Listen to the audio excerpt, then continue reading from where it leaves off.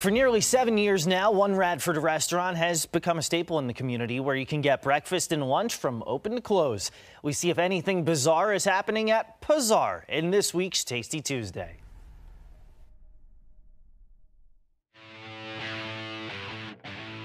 Samantha and Taylor Newcomb are the mother-son duo holding down the fort at Radford's Pazar.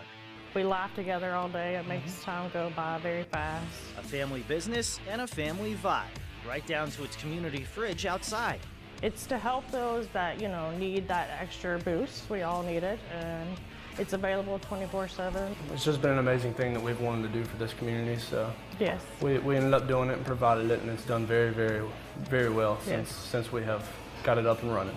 Once inside, the classic smells of an old school diner keep you locked in and ready to stuff your face. It's a huge variety. We serve breakfast and lunch all hours. We're open Wednesday through Sunday, 8 to 2. From the unique combinations. They always say the weirdest combinations make the best foods. Our sausage, egg, and cheese, or bacon, egg, and cheese on the waffle. To your classic Southern comfort staples. Our rise and shine platter, which is going to be 2 pancakes, 2 eggs, and your choice of bacon or sausage. Biscuits and gravy. You can get that with meat, with sausage, or without meat. And you can't forget the banana pudding. It's definitely our biggest selling dessert. Yeah. So. What some may not know is this once was a Kenny burger, and so they had to keep some burgers on the menu. Bacon, egg, and cheese, and the hash brown. The egg usually comes sunny side up. Keeping memories alive for so many who called this their hangout spot years ago.